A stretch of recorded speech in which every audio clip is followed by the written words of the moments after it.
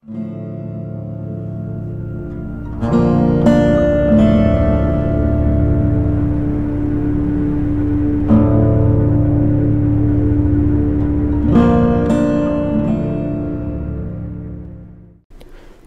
herzlich willkommen zurück, meine lieben Zuschauerinnen und Zuschauer, bei der nächsten Ausgabe von Let's Play The Walking Dead. Ich bin der 93 Jovo. Im letzten Teil konnten wir nur mit Hilfe eines Menschenopfers unsere Vorräte aufstocken. Danach gab es ein bisschen Streit mit der Lily und Kali hat uns danach geraten, wir sollten den Leuten aus unserer Gruppe sagen, dass wir ein verurteilter Mörder sind. Reden wir erstmal mit der lieben Clementine. Was machst du denn? Das ist hohe Kunst. Hey, Clementine. Hey, Lee. Was machst du so? Ich muss dir was sagen. What's that you're working on, Clem? It's called a leaf rubbing. My teacher, Miss Moore, showed us how to do them when we went to the botanical garden das once. kenne ich. Das kenne ich. See, it's the same. Kind of. Oh. Ah, that's really something. I'll make one for you, too. Oh. Gefällt es dir? Ich muss dir was sagen. Ja. Do you like it here? I don't like it here. Do you want to leave? Where are we going? Somewhere else. I don't know. Maybe if I knew where? Yeah, that'd be a good thing to know. Das wäre auch meine Antwort.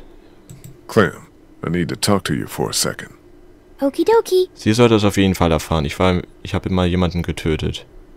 The day you and I met, I was in a car accident. I remember. Your leg was bleeding. The car I was in was a police car, and I was on my way to jail for committing a crime. I need to tell you now, because I don't want you to hear it any other way. Okay. Do you have anything to say? I don't think so. You can go on back to your things. Oh mein Gott. Ich hoffe, dass sie jetzt nicht schlecht von mir denkt. Dieses Gesicht, dieses traurige Gesicht. Hoffentlich denkt sie echt jetzt schlecht nicht von mir. Das möchte ich nicht. Hey, you two. How you doing? We're okay. Just having a little spat. We all carry guns now, and I don't like it. It's the way it's gotta be. I know, but I'm not getting used to it. I'm sorry. How are you, Lee?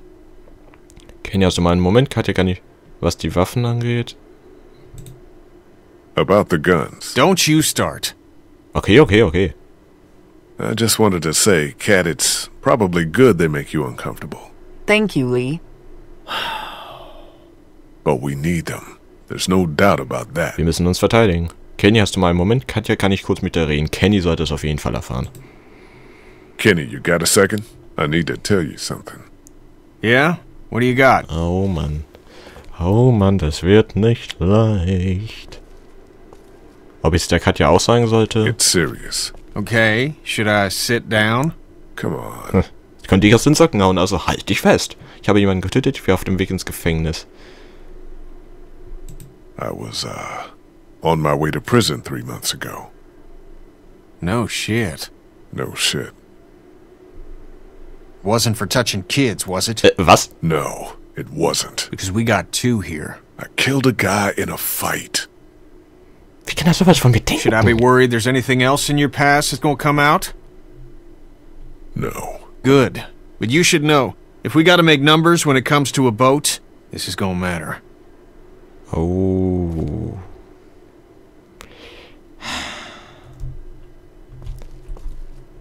Okay, jetzt noch Katja. Ich finde, sie sollte es auch erfahren. Hi, guys. Can I talk to you about something? Sure. Is everything okay?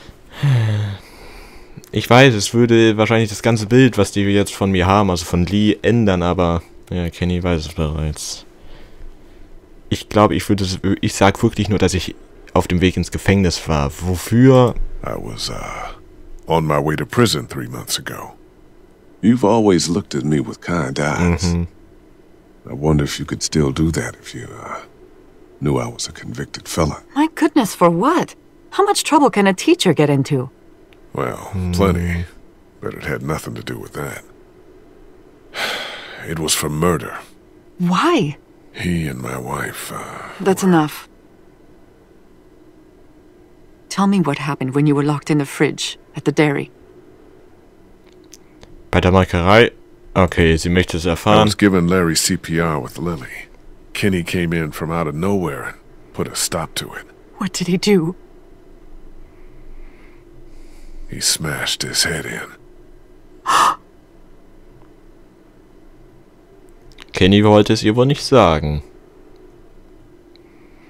Oh, ob ich in diesem Teil die richtigen Entscheidungen treffe? Everything keeps changing. Leider.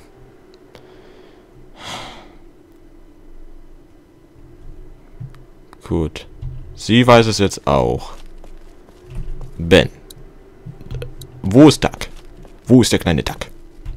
Wuhu, Duck, wo bist du? Wo versteckst du dich? Duck? Schaut euch diese Moves an. Wo ist Duck? Wo ist der kleine Junge? Oder können wir mit ihm etwa nicht reden? Sounds like Kenny actually has that thing running. I'll believe it when I see it. Gut. Reden wir einfach mal mit ihm. Hey, Ben. What's up, Lee? What do you think about Lily? She scares the crap out of me. That's a reasonable thing to feel. I'm just worried she's going to snap. Oh, okay, ich hatte recht damit. Er ist eher ein ängstlicher Charakter und wenn wir ihm jetzt sagen, dass wir ein verurteilter Straftäter sind, hätte er wahrscheinlich Angst, dass wir auch ausflippen. Wenn aber der Moment kommen würde, dann wüssten ja auch Kenny und Katja Bescheid und Clementine auch. Vielleicht würden sie dann für mich böden. Did you ever come down here to Macon much? I didn't have much reason to. My parents would let me take the car into the city on the weekend. But what's in Macon?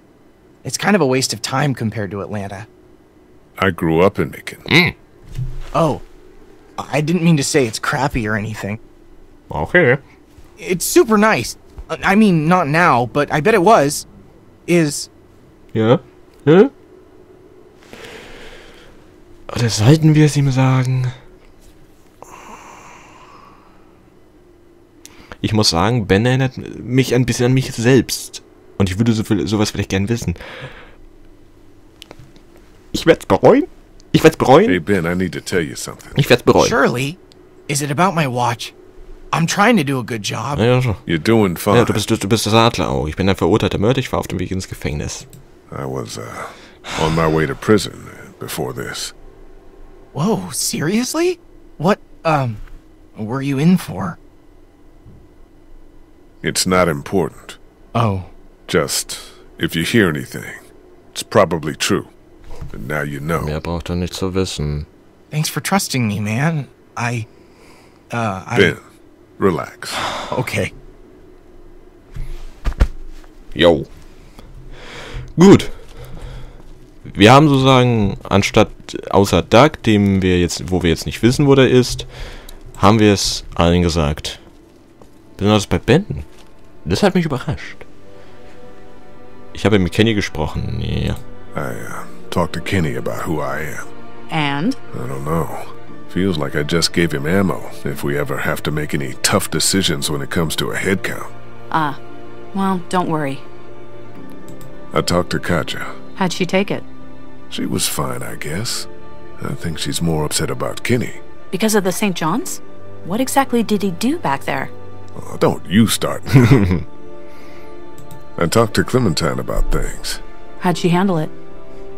I don't know. She's tough to read. She adores you. Don't worry. Ich hoffe es. Auch, es war die Vergangenheit. Jetzt würde ich wirklich mein Leben für sie geben. I told Ben. You told Ben? Ja. Funny you picked him. Low risk. Geringes Risiko, was? I take it he didn't know what to do with the information. Not even a little. He's just happy I told him something. Ach so, oder? I'll talk to you later.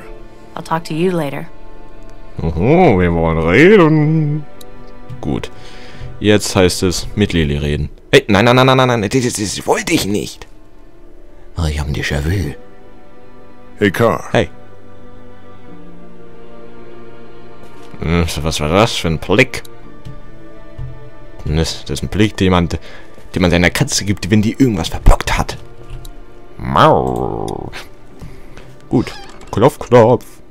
Lisa. Geht's soweit gut? I'm sorry. You don't have to apologize.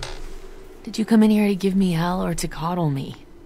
Ich wollte auf die Vorräte fragen, du verlierst die Fassung, du musst dich aber... I wanted to follow up on what you said about stolen supplies. Do you know what's going on? I don't. I just heard you mention it. Things are missing, and I could use your help. There's a traitor. Somebody, one of us, out there. He or she or they have been taking things. Was hast du für Anhaltspunkte? Da was denn? For real? Who? What do you got? Yes, for real. And I don't have shit. I just know. Lily. The count's off, and it's the good stuff. Antibiotics, oxy, fuck, anything with opium in it. I see the count, and it's fine. I keep my own. That one's getting messed with. I'm a fucking mess right now, but I'm not stupid. I know what happens if I start a witch hunt. So you want me to start one? I want you to poke around. What's there to go on? I found this tossed into the garbage. We don't toss out equipment, we fix it. You'd only try to get rid of a flashlight if you were using it when you shouldn't. Da scheinst du das aus der Luft zu greifen. Okay, werde mich umsehen. Okay, I'll poke around a little bit. Thank you. Ich habe die Meinung, warum sollten sich Leute sowas ausdenken? A mystery. Doc! Jesus, Doc. Wie viel hast du gehört? I'm sorry. I heard you guys talking. Wie viel? You need to unhear all of that. Can I help? What did I just say? You're the Grace Detective, and I can be Dick Grayson, your ward. Word? That's Robin. I know who it is. Also. Du kannst helfen, sag's niemandem, nein, erzähl es niemandem. Gott, gut, du bist Robin. Spielen wir einfach mit. Okay, you're Robin. Yes. Yes! What do I do? I don't know. Go look around. Let me know if you find anything weird. I'm on the case. Oh mein Gott. Ist ein kleiner Fitzbald. Gut. Duck wird helfen. Alles klar. Duck, der Robin, der Vogeljunge. Weißt du etwas über eine kaputte Lampe? Na, Clementine? Hey, Clementine. Wo ist er? Hey, Lee. You didn't accidentally break a flashlight, did you? No. Did Duck say I did? Duck? No. Did Duck break the flashlight? I don't think so. He's just always blaming me for stuff. Like what? Zum Beispiel, ja? Putting a bug on his pillow? Did you do that? Yes. Oh, Clementine, du kleines freches Mädchen, du. Wie laufe ich denn? Okay, gut. Ach, die Witze darf man nicht vergessen im Spiel. Frage ich mal die beiden. Do you guys know anything about this broken flashlight? Fuck. We don't got many of those. Yeah, it's a problem. The glass and the bulb are all busted out. I saw some broken glass over by the ice machine. I meant to clean it up before the kids hurt themselves on it. I forgot, though. Ein Indiz. Aha. Gut, Ben. Du von da oben hast eine gute Aussicht. Vielleicht hast du was gesehen? Hä? Ich bin auf der The Detektiv-Arbeit. flashlight was broken. Was it you? No? You're not in trouble if it was. I know you get nervous and maybe you went out to go to the bathroom, broke it, got word and tossed it. What's with the third degree? I didn't break any flashlight. Hey, ganz ruhig. Okay then. Okay. Ruhig, Brauner, ruhig. Gut, dann schauen wir uns mal die Scherben an. Wenn sie übereinstimmen, dann wissen wir es. Untersuchen. Wenn sie passen, perfekt. Wie ein Puzzle. Hä? Oho, ein Kreuz markiert die Stelle.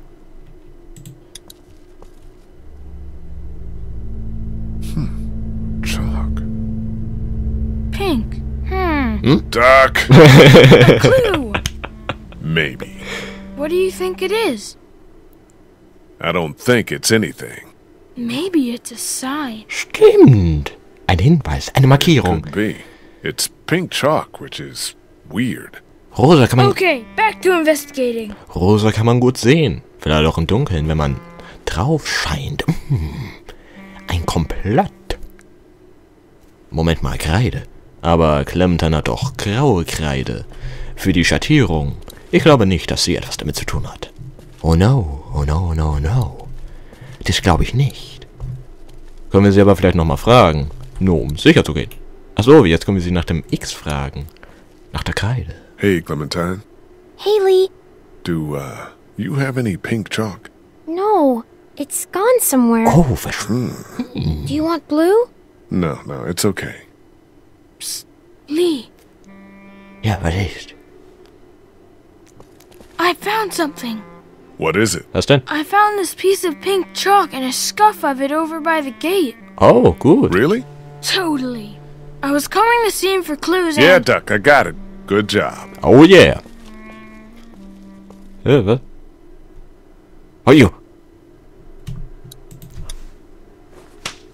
Cool. Yes! Doug findet mich super klasse und was für eine Pose. Au. Okay. Gut. Gut, dass wir auf ihn gehört haben. Zeig ihm mal. You didn't break the flashlight, did you, Duck? No, Mom and Dad won't let me touch any of their stuff. Lily neither. That's probably for the best. Was soll dies heißen? Okay, beim Tor war auch eine Markierung. Wofür? Wofür? More chalk. Verdächtig. Somebody was over here, too.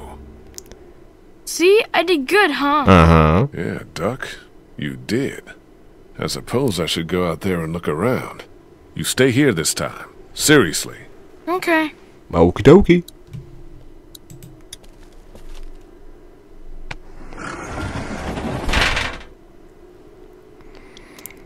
Ich fühle mich hier schon wieder beim rosaroten Panther. Mal sehen. Was ist da? Anschauen, Sound, okay. Those bandits gave us hell, but they've been quiet for days now. Wieso wohl? Oh, was für Moves, was für Moves. Ja, was ist das denn? Da ist was drin. Ein...